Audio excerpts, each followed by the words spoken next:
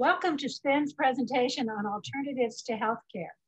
We're very fortunate to have two of the most knowledgeable pediatricians in Hawaii who work with our children and teens with disabilities, help educate us on the evidence around the effectiveness of alternatives to traditional healthcare.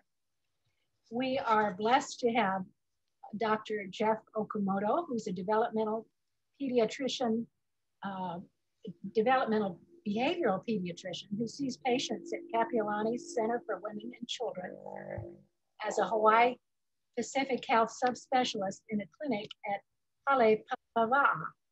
He loves supporting families and children in the clinic and also teaches the next generation of pediatricians and family practitioners about autism spectrum disorders, learning disabilities, intellectual disabilities, genetic and other conditions.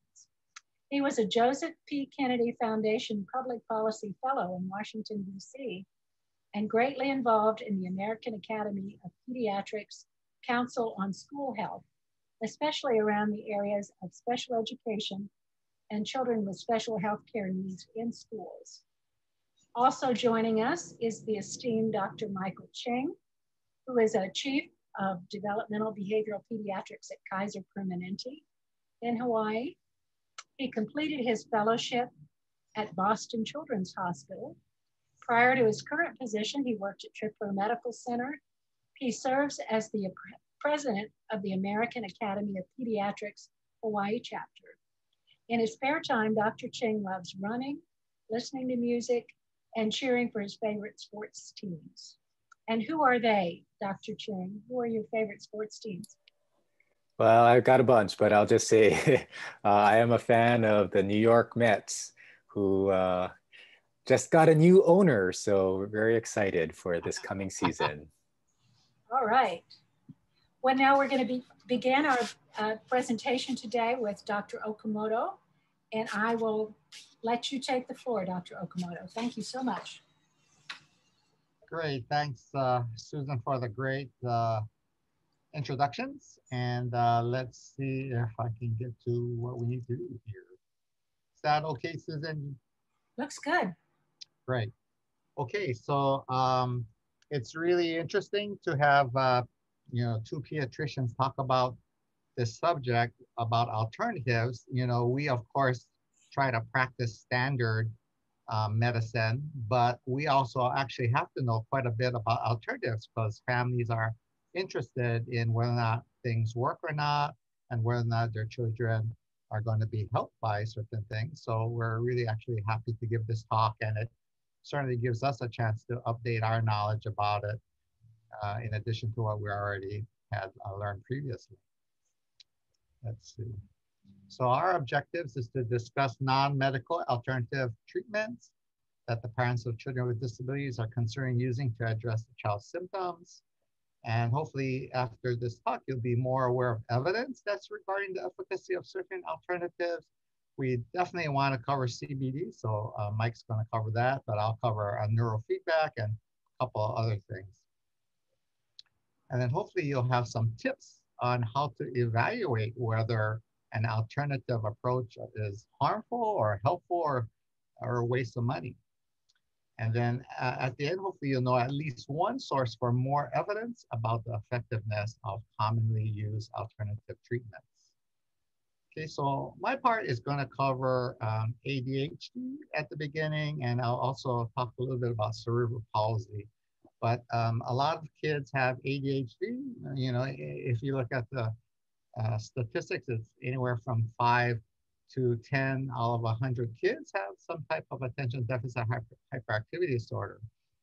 And one of the mainstays of standard treatment is stimulant medication. And a lot of families hear what stimulants, and they also may have heard about kids that were on it that had some kind of side effects. And this medicine group is pretty safe, but it does have a risk of causing headaches or dizziness, and particularly reduced appetite. So when kids are on this medicine in our clinics, we are actually measuring their growth very carefully to ensure that the medicine is not affecting the growth. And a lot of people with ADHD, whether or not their child has ADHD or they themselves have ADHD, they seek out alternative therapies often because either the medication has stopped working, or it never really actually worked to begin with, or it has a lot of side effects, or doesn't really actually help the symptoms enough. So here's several things that have been looked at in terms of things that could possibly improve ADHD. So we'll talk about neurofeedback. There's a number of technological aids, and we live in a society where, you know, we can hopefully use technology to make things better. And then there's a whole field of mindfulness and sort of reflection kind of training. So neurofeedback. So that's a kind of very interesting thing. So the brain emits different kinds of waves. And so, you know, when you have a seizure disorder, those waves are not correct, and, or, you know, it's like really taking over your brain. So, you know, we can measure those, right? Like with an EEG. And so people can actually put electrodes on your child or your teenager's head and measure the brain waves. And the goal of neurofeedback is to teach the patient to try to produce brainwave patterns that are associated with focus. So here's a little cartoon. So again, you know, putting these leads on the head doesn't hurt at all. It's all like sticky stuff. And that can be measured. So here's like an example of brain waves. And then in neurofeedback, a computer actually analyzes the patterns and then can actually give some type of feedback to the person. So if the waves are, you know, good waves for focus, then the computer can give, you know, some kind of signal, whether or not it be a cartoon or, you know, some type of colors, whatever. That's what the computer program is all about. And it can actually really kind of map out like the different parts of your brain and what kind of waves are in different parts. And so in neurofeedback, the people who are doing that with your child or teenager is trying to figure out, you know, sort of when does the child or teenager have the right waves, and in the program giving feedback to that person. And so like here's a photograph. So you can see these leads coming off of the sensors that is on the person's head.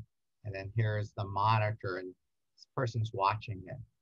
And you can make it into a game. So that's really great for kids, right? So they can feel like they're part of a game.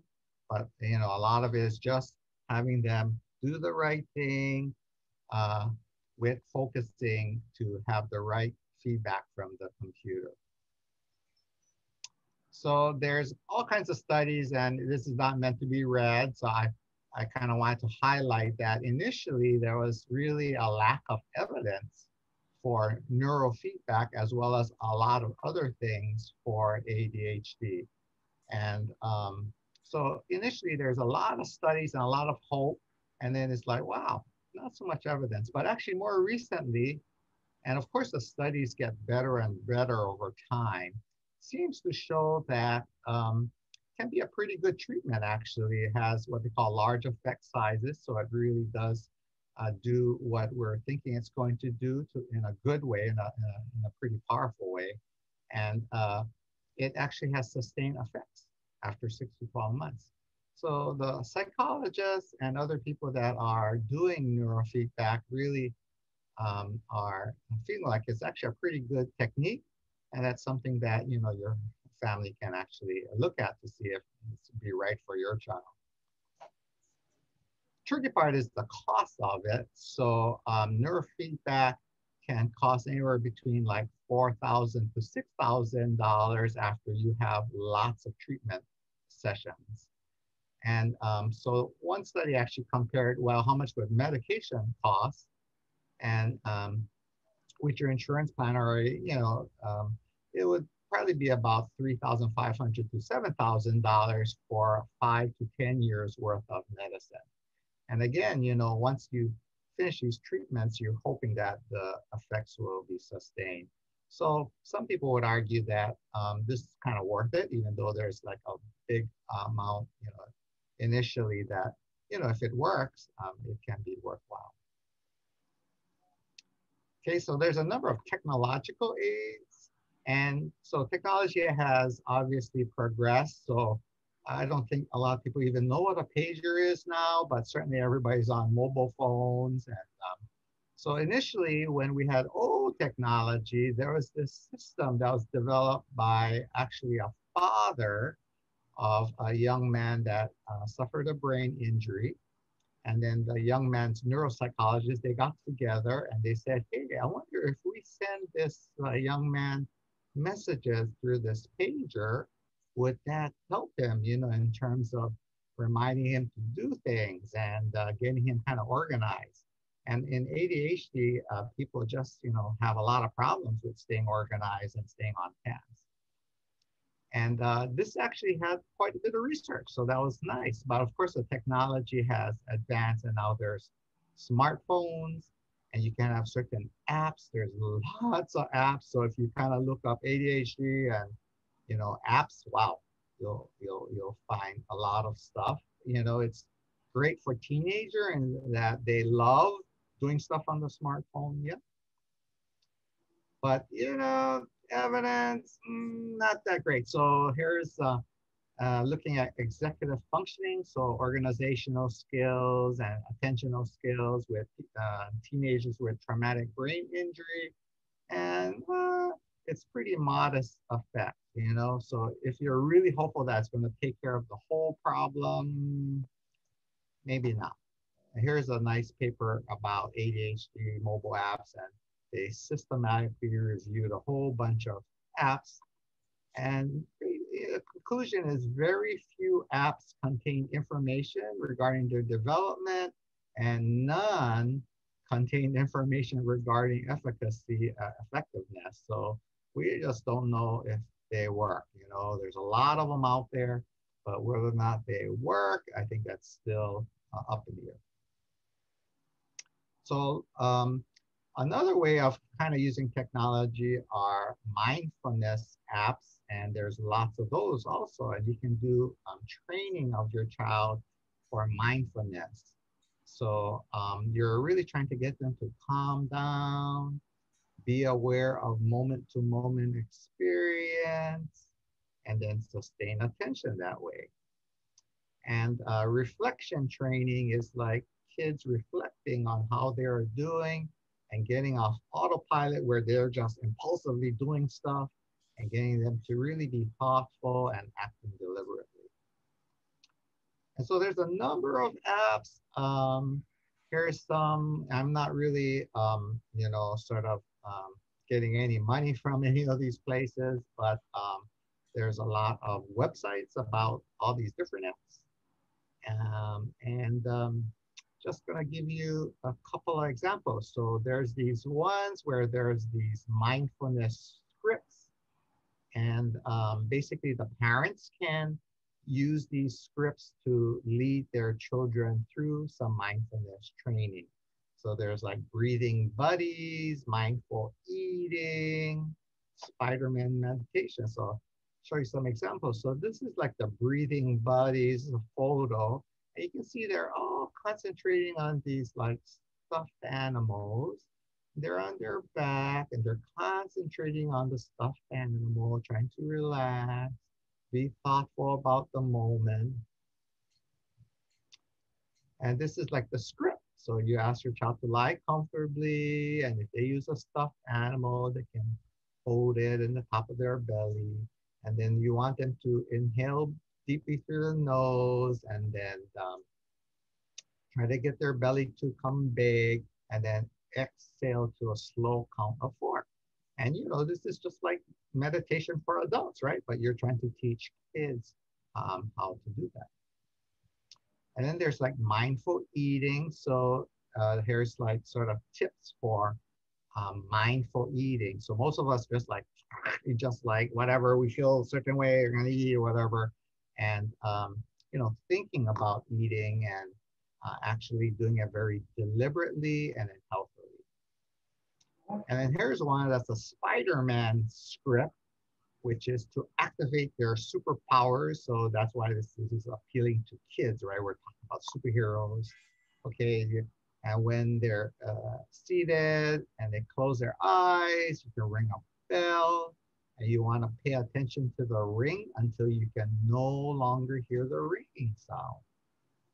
And then they can activate the superpowers of seeing, touching, and smelling. So you can use like a flower, and you hold the flower gently, and you touch the petals, and wow, just Dr. Okamoto reading this makes me feel much more peaceful, So yeah, so you can kind of use this script with your child.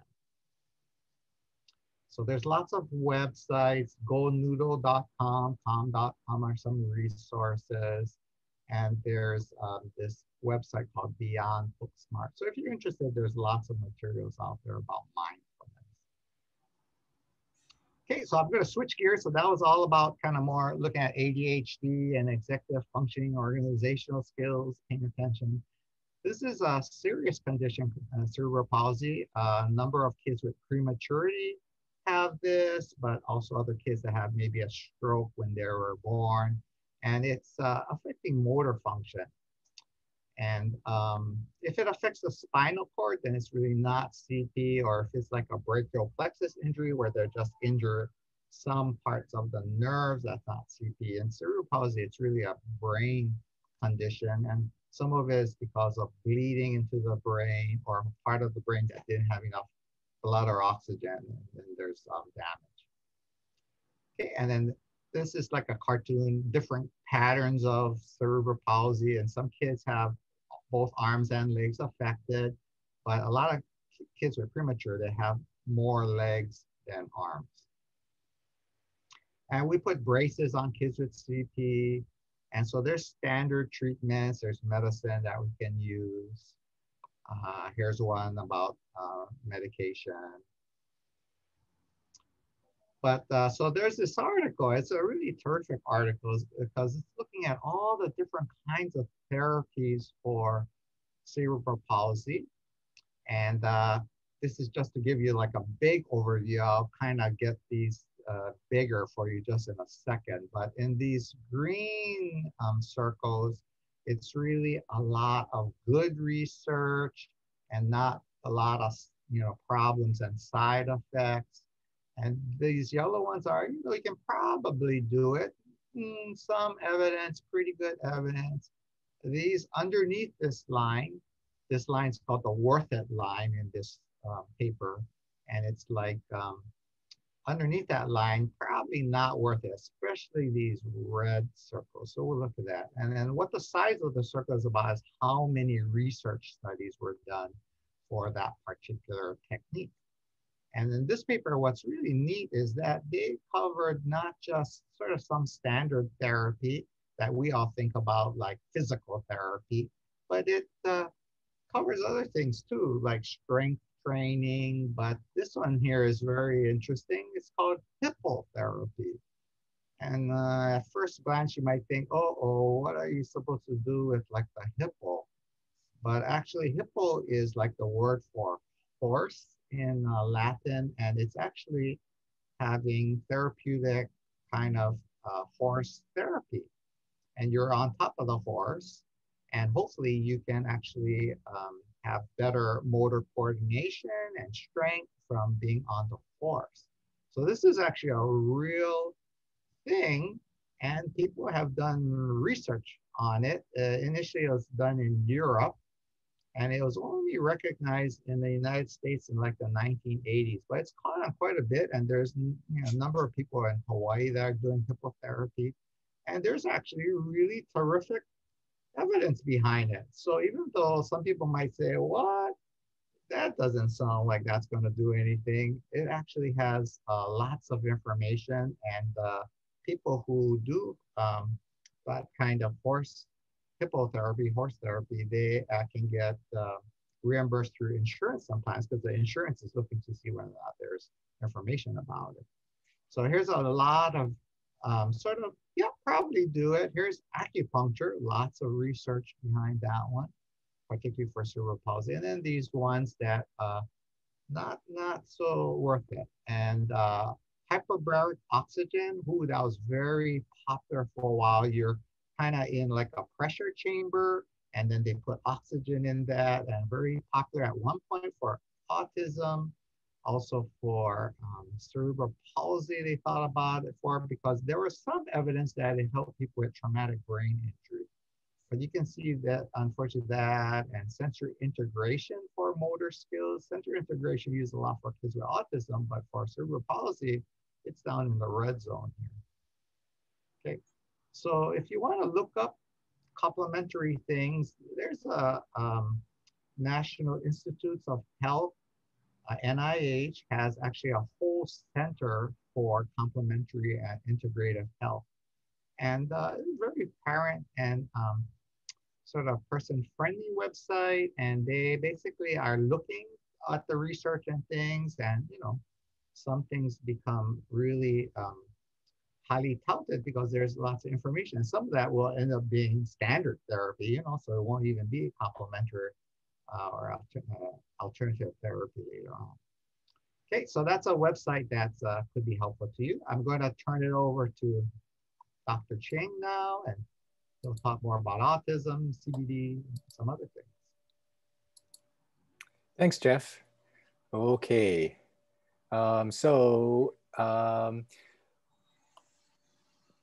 many therapies approaches out there, right? And so today, what I wanted to do is I wanted to go over some therapies, including CBD, as Jeff mentioned.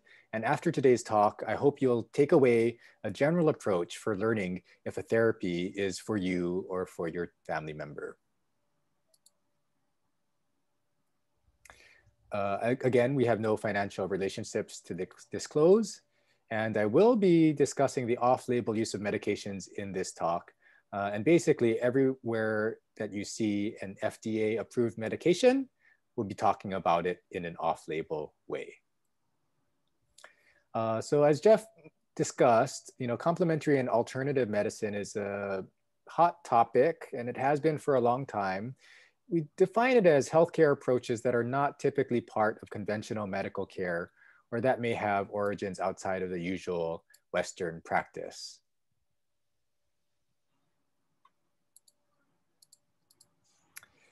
CAM encompasses many diverse practices, and that includes mind and body interventions like meditation and yoga, biologically based therapies like vitamins and diet, manipulative and body-based practices like massage and manipulation, energy therapies like Reiki and Qigong, and whole alternative medical systems like Ayurvedic and traditional Chinese medicine.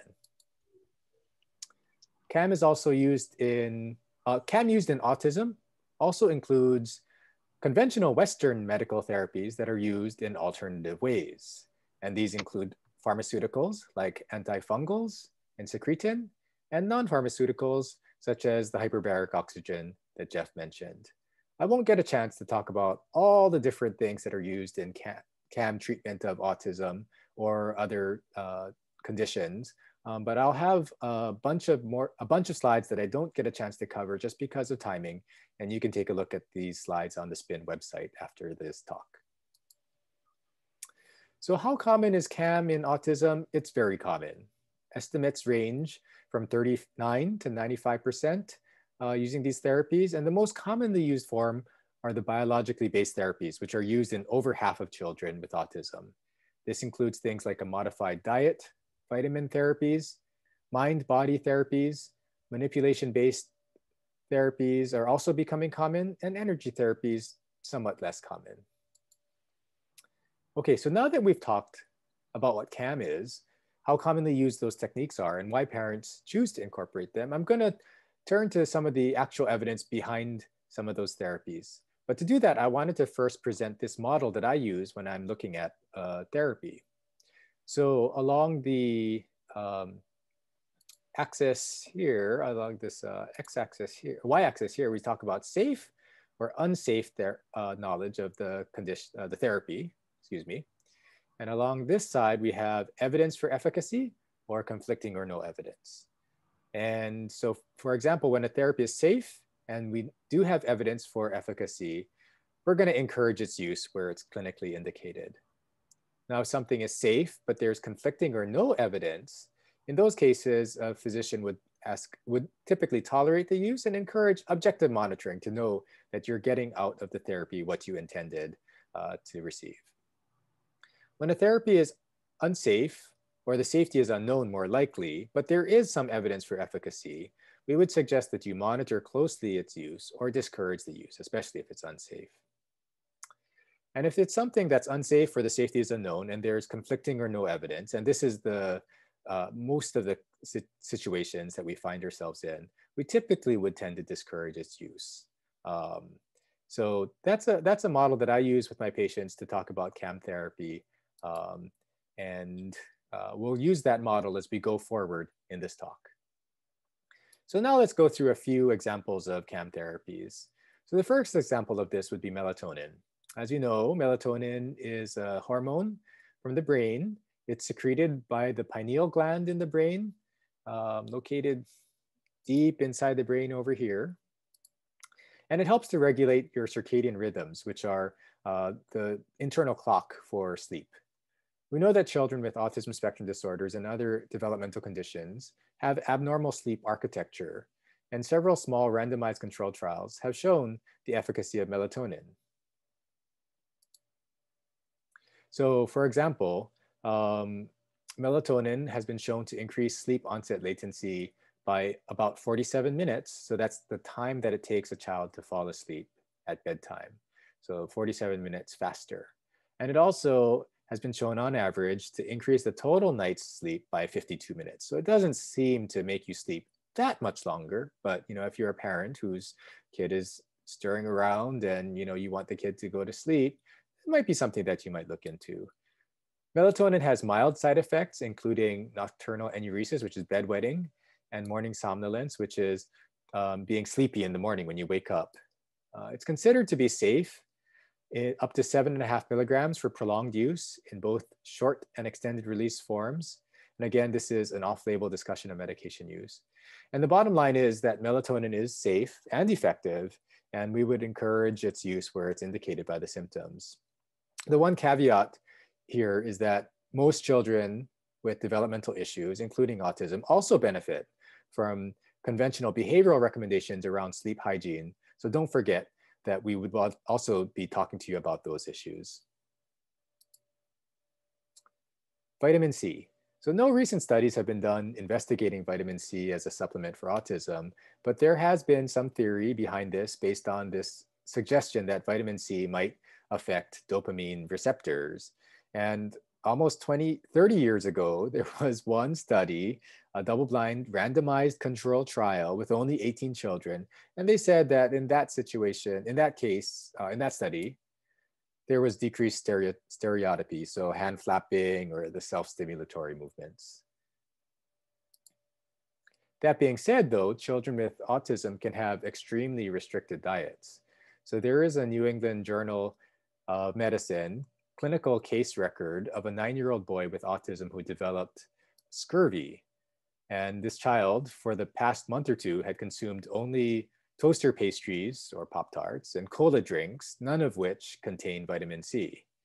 So rather than specifically supplementing with vitamin C, if you have a child who's really picky about their eating, I would consider a multivitamin, especially one that contains vitamin C if the story that suggests that there might be a vitamin C deficiency in what the child is taking in. So ultimately, vitamin C is safe. It has really not proven benefit for kids, except in certain situations. And I would suggest that we monitor its use.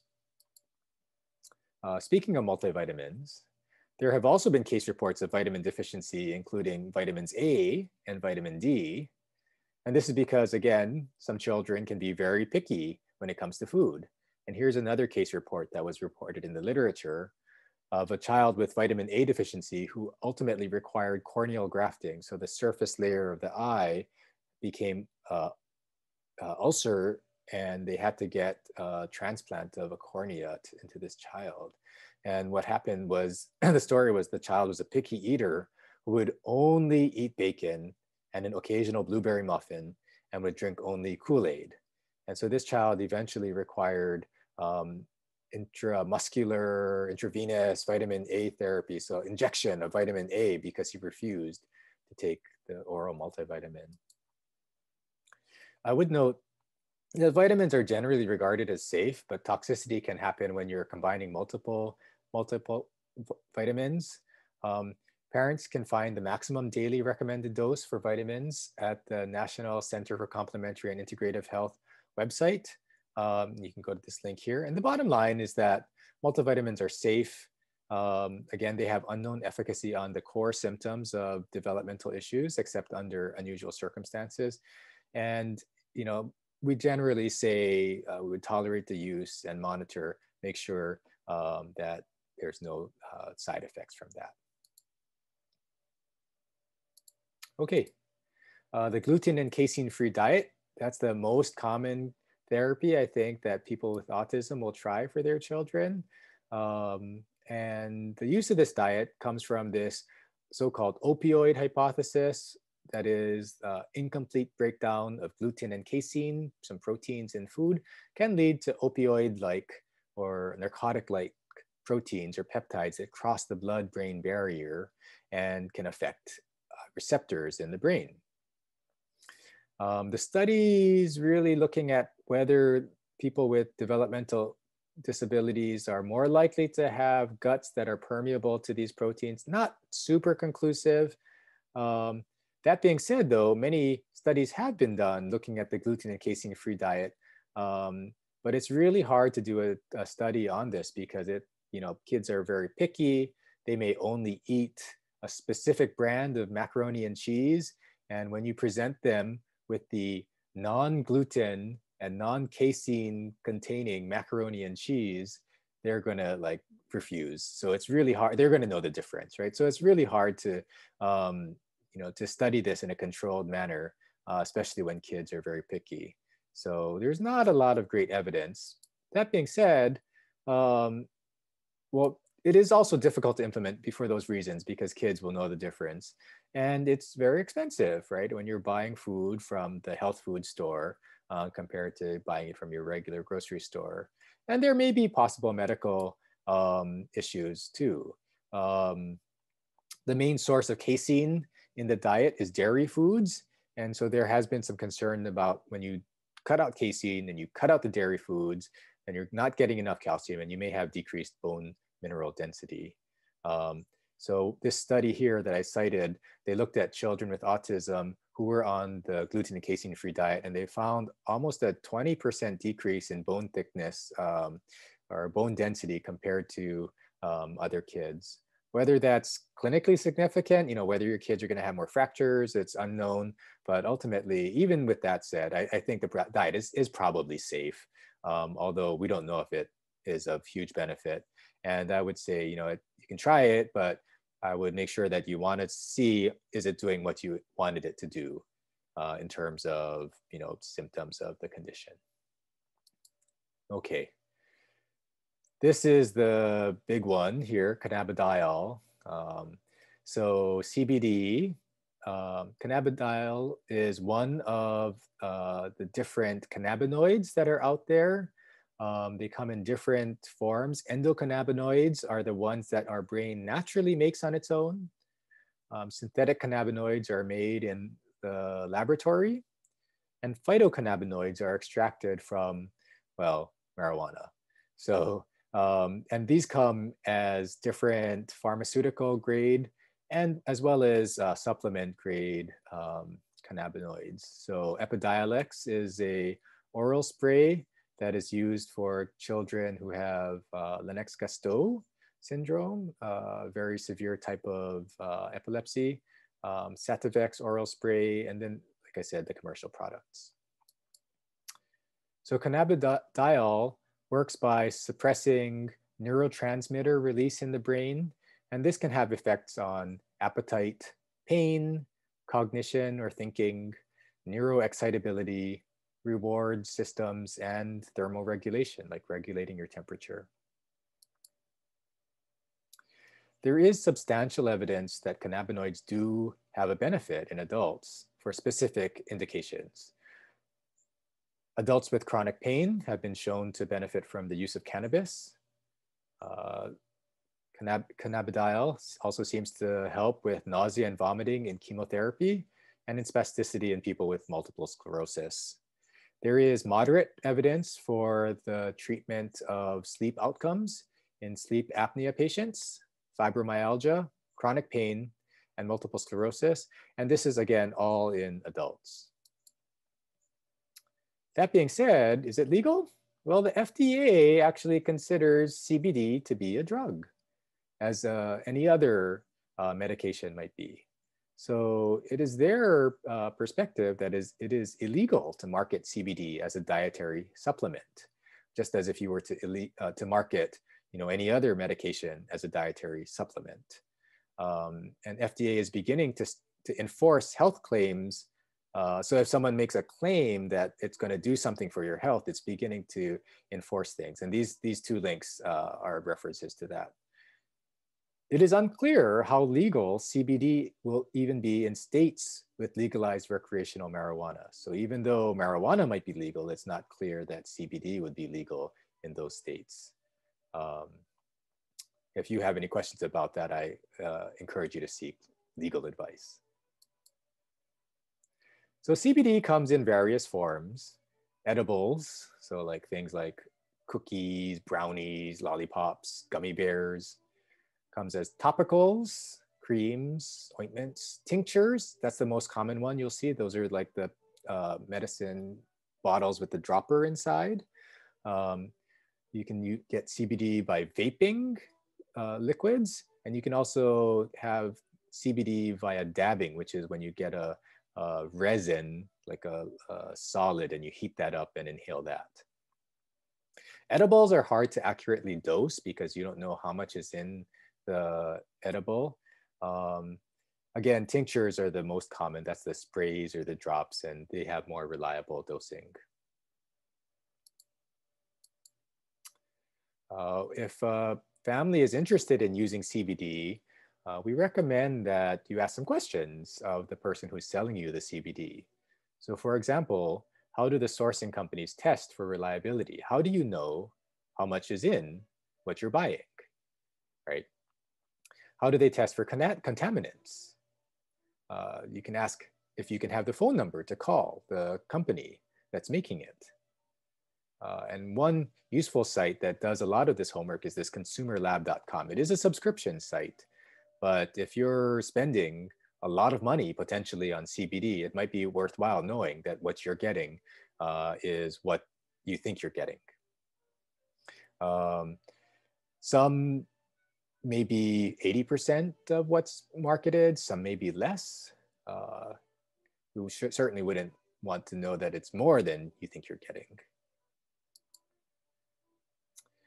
There are some potential side effects for CBD. You can have liver toxicity. They may interact with other medicine to either increase or decrease the effects. And in laboratory models, CBD has been shown to have some effects on hormones, including testicular size, sperm growth, and testosterone. So in conclusion about CBD, I would say that CBD has unknown safety, unknown efficacy, and I'd recommend if you're going to use it, we would want to make sure that you monitor for any benefits or side effects as well.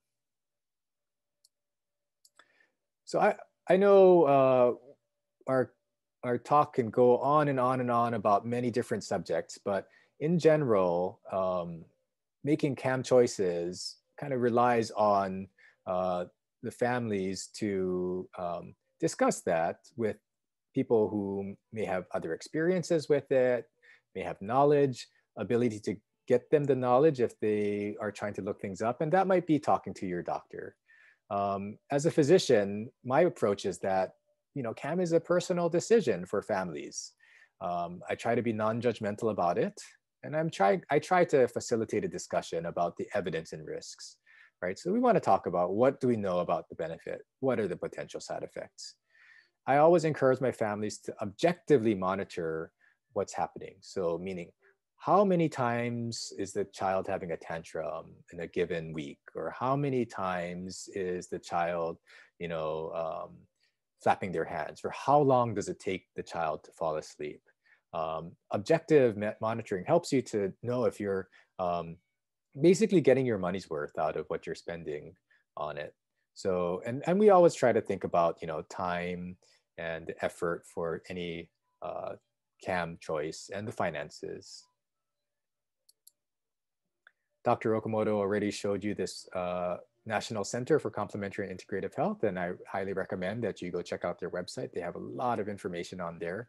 If you have more questions about anything that we talked about or other things, this is where you can find the vitamin information. So in summary for my talk, again, there are many different evidence-based treatments for developmental issues, including behavioral and medical treatments, but integrative health treatments can have a role. Evidence is often limited, and I really want to empower you families to speak with your healthcare provider about integrative health.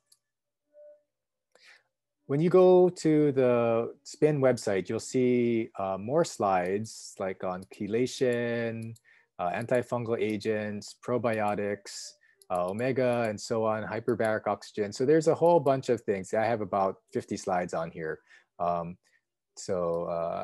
Again, thank you. Thank you for your attention and listening to our talk. And I hope you have a great day. Thank you so much for that wonderful presentation, both of you. Do you have a minute or two to answer a few questions? Of course. Great. Dr. Okamoto, you were talking about melatonin, and we have a parent that asked, do you recommend melatonin for children under the age of 3? That was Dr. Ching, so I think he'll take that. Oh, I'm so sorry. Yeah, Dr. Ching. Usually in kids that age, we always try to do behavioral strategies first. A lot of times kids are sleeping in disorganized stretches, sometimes during the day, sometimes late at night, waking up random times, sleeping at random times. The mainstay for taking care or trying to figure out what is going to be helpful for a child is talking to your pediatrician or family practice doctor about, what's going on with the sleep.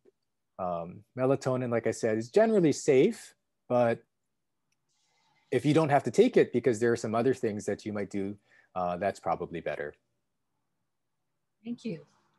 And Dr. Okamoto, how long should I try some of these alternative treatments to see if they'll work for my child? That's going to depend, of course, whether or not your child's going through any side effects. So if there's lots of side effects, you want to probably be careful about it. Might want to even stop it and then talk more with, someone, including your healthcare professional.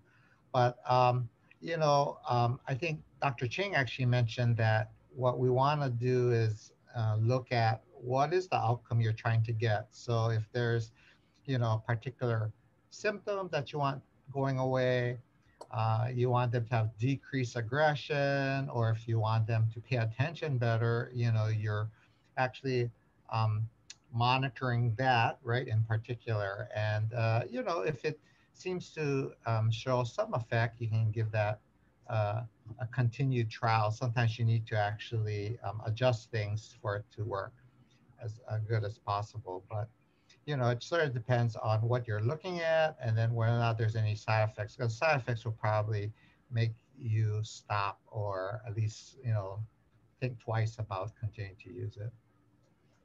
Thank you. Now, I know that you both are queried by families that come into the clinic about CBD oil as well as medical marijuana. And one of our listeners asks, do you help children with medical marijuana cards? I can go first, Jeff. I don't do medical marijuana cards. Yeah, neither do I. And the legislators also are very interested, right? So they're in Hawaii, they're looking to see what are the conditions that are helped by that. And, Dr. Ching actually mentioned a number of them. So certain kinds of epilepsy and seizure disorder, right? But whenever they come to ask us, about like autism, the evidence is not there yet. And so normally, I think Dr. Ching and I might consider doing the medical marijuana if there's lots of evidence and, our families are going to have a benefit from that. But at this point, there doesn't seem to be the evidence there. And there's definitely some worries about it causing harm in kids. So speaking of harm, what would be warning signs that families should look for if they are using CBD oil with their children? That's a great question. I mean, I think families typically know best, right? If there's something off, right? If there's irritability, lethargy, right? The kids seem something wrong with them. Certainly if they're taking different medicines, if there's some side effects of those medicines that you didn't notice before, but you had been warned about, like appetite issues or sleep problems. Certainly the stomach issues are a big one, I think. I mean, usually we don't see too many side effects with CBD, but I've had patients come to me and tell me all kinds of random things that have caused them to stop using CBD, and it's out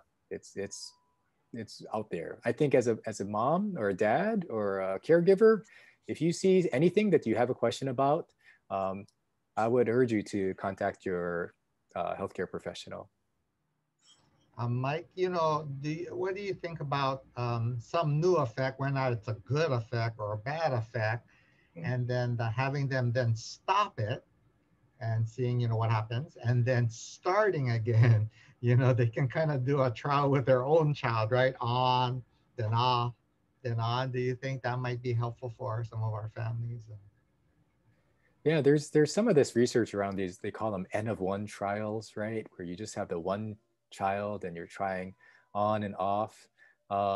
Certainly, I think we tend to compare before and after, right? Before the medicine or treatment and after the treatment, but not too often do we say, okay, let's stop it again and then see if the benefit goes away or if the side effect goes away.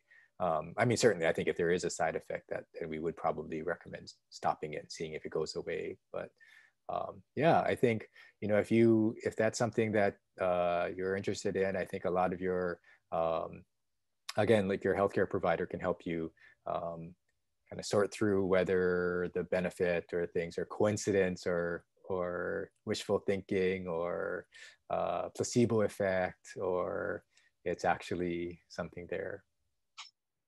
Thank you. And this one's for you, Dr. Okamoto. Is there any research to support aqua therapy in regards to cerebral palsy? Actually, the rehab units were always big into aqua therapy. So I'm not actually sure if that is considered alternative and complementary because we were already doing them in many rehab units. I haven't looked at the latest evidence on that, but I think since, a number of units across the United States were using aqua therapy, it probably has some kind of benefit, but I just don't know the evidence on that. So that's something that would be great to research and, look at the evidence. And a final question for either one of you is, what role does exercise play when using an alternative healthcare treatment? I know that's pretty broad, but do you have any ideas? Would exercise exacerbate effects or would it complement? Yeah, I mean, I think I can say that as a person who exercises myself, I feel like, there's huge behavioral, emotional, probably health benefits as well to exercise. Whether, you know, it accelerates or hinders the effect of a therapy, I mean, I guess it would probably depend on the therapy. Most of the time, I would guess that it would not do something different, right? Like if you were taking, you know, melatonin and doing exercise, I don't think your benefit would be too much different. I think a lot of families, they try to run the kids to exhaustion, especially these kids with ADHD, and I find that none of them tell me that that actually makes their kids less hyper and go to sleep sooner. But you know, I think exercise is an important part of just an overall healthy lifestyle. Jeff, you have any thoughts on that? You know, I think, Susan, you're bringing up maybe an interesting point in that some of my families are trying three different things all at once, right? Including maybe exercise as one of the things that they're trying. And so, say exercise is actually helping their child, but like, how do you know, right? Because you got these three things. So then you might say, oh, you know, it's this CBD that's actually doing it, right? So I think families should be smart and, you know, take things more deliberately, right? So in some ways, almost like a little bit of a research experiment, because you want to know, okay, is that one thing that you're trying working? And when you try to do three things all at one time, whatever the side effect or the, you know, good effect, you know, how do you know which one? So then you're going to have to go back to trying each of them anyway. So you might as well deliberately do that.